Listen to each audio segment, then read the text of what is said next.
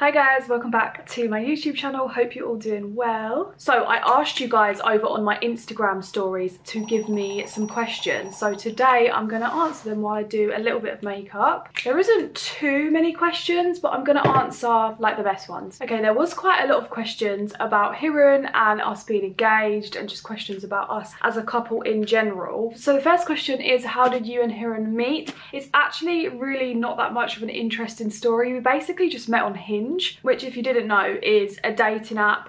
We actually tried to plan our date a couple of times and it got cancelled, and then on the date that we actually went on, it was like a super last minute sort of meetup. Like he just texted me while I was at work and was like, look, should we meet today, otherwise I don't think this date's gonna happen. I was actually ill, like I had a really bad like runny nose and sore throat, but I thought let me just go because it might be nice. So yeah, we just went to South Bank Christmas Market because it was around November time, and yeah, evidently it was nice because the rest is history. Another question was, how long have we been together? We've been together for just over 4 years now, and we got engaged when we was at about 3.5 years, I think. Okay, so the next question is such a nosy question, but I'm so here for it. It's, how much do you make on TikTok? Like, how much money do you make? Do you know what? I love the brazenness of that. I love how you just didn't give a crap that it was a little bit nosy. I love that for you. So to be brutally honest with you, you can make a lot of money on TikTok. There are a few different ways in which you actually make this money. So the first one is kind of like a newer thing, and it's called something like the Creator Program Beta, I think, something like that. And that's basically where you get paid per your views, which is kind of similar to what YouTube has done for years. So depending on what region that your viewers are in and like a load of other things, you get paid like monthly for your views. Mine is completely up and down all the time because it depends on obviously what your views are at. So if your views are really good, then you can get paid some really high numbers, and if they're not so good, obviously not. The next way you can get paid is from TikTok Shop. So you can essentially earn commission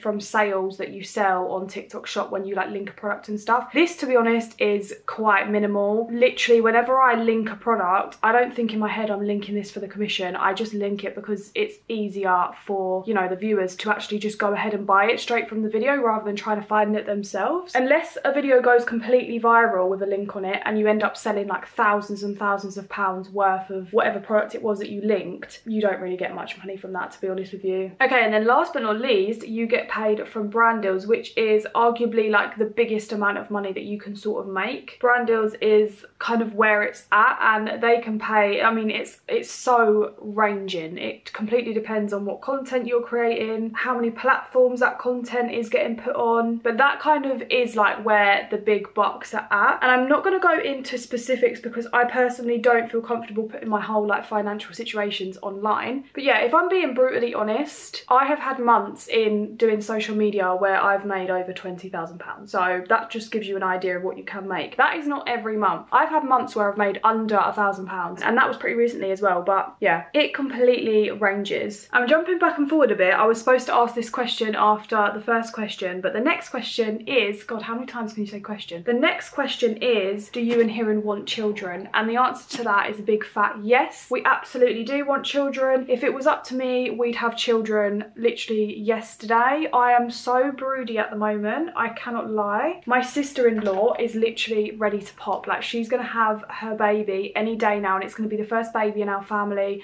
My mum and dad's first grandchild, my first like blood niece. She's having a girl. I don't know why I was gonna say niece or nephew because I know it's a girl. And we are all just so excited, but being around this whole like baby kind of world has just made my broodiness even worse. Like, I want to get pregnant right now, but I obviously can't. Well, it's not obvious to some people, but yeah, me and Hiran do want to wait at least another couple of years because we just want to do some more shit, basically. We just want to get our lives together a little bit more before we have kids. We've obviously got our wedding planned in 2025, so we want to get that done first. Maybe go traveling a little bit after that and just like enjoy being a married couple for like a hot second. And then after that, we'll be getting down to business, guys, and we'll be popping them out because I need them. I'm desperate.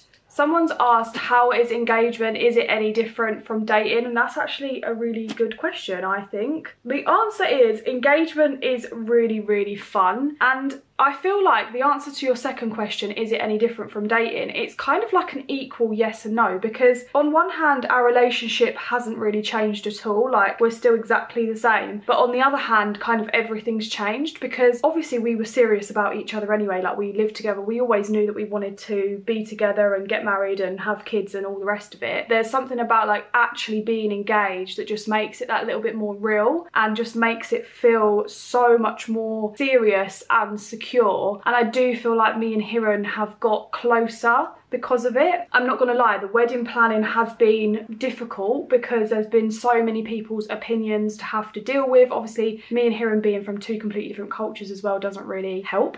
So yeah, engagement and kind of wedding planning in general has kind of had its ups and downs for our relationship. It's definitely tested us at some times, I must say. Not everything is always perfect, but yeah, I do think for me it does feel different from just being boyfriend and girlfriend. Like, it feels like shit's got real now, you know? Like, our wedding date is booked in, like, it's happening. And yeah, I do feel like I said, we have definitely got closer, which is lovely, to be honest. The next question is, what made you want to be an influencer? Again, I think that's a really good question. To be honest with you, ever since I was young, and when I say young, I mean young, I was probably around the age of, I don't really know, between 12 and 14 when I discovered Zoella. And if you don't know who Zoella is, then we can't be friends, to be honest with you. No, I'm joking. But she is basically the OG beauty influencer. Like, she was the person who, in my opinion, created beauty influencing. And I just started watching her when I was really, really young. And I just knew straight away that that was going to be my career. I didn't know how the hell I was going to get there. I knew that it was going to be hard, but I just knew that I was going to be doing that. And I mean, more than 10 years later, it is actually my full-time job. So I clearly stuck to that goal. I remember telling my mum and dad, like, I want to be a YouTuber. At the time it was just all about YouTube. Now it's more about like TikTok and stuff, but I always told my mum and dad, like, I'm gonna be a YouTuber. And I remember my older brother was always like laughing at me like, no you're not. But you know what, proved him wrong, because here I am actually doing it. The reasons why I wanted to be an influencer was because I always had a passion for makeup and beauty and just like all things girly, and I always knew that I kind of wanted to be, I'd say not always, I didn't always know that I wanted to be my own boss, because when I was young I didn't really understand like all of that sort of stuff. But yeah, as I got older I definitely understood that I want to be my own boss. I want to work like in my own sort of time span. I don't want to have anyone sort of telling me what to do at what time. I just wanted to sit here and like record. Like, this is such a chilled job, to be honest, and that's just kind of what I wanted from my life. I don't know why on camera my makeup looks really patchy, because in real life it doesn't look like that and it's really annoying me.